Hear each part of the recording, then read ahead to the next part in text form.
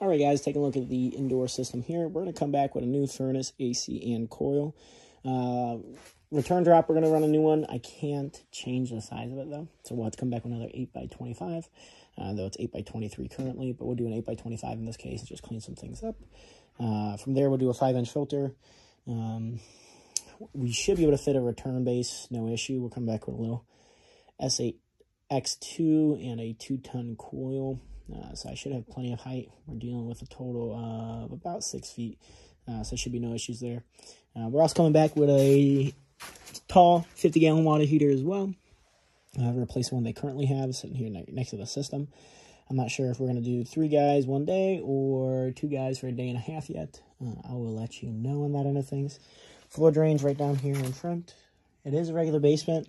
Pretty straightforward on this end. We're going to run new line sets. They kind of come up and over. And they run underneath this balcony over here, where the AC sits right outside there. We'll clean that up as well. Kind of hang it properly. It actually exits right there and goes straight out. There is a liner, but we're going to need a 6x4x3 clean out. And a good amount of flue piping in this case as well.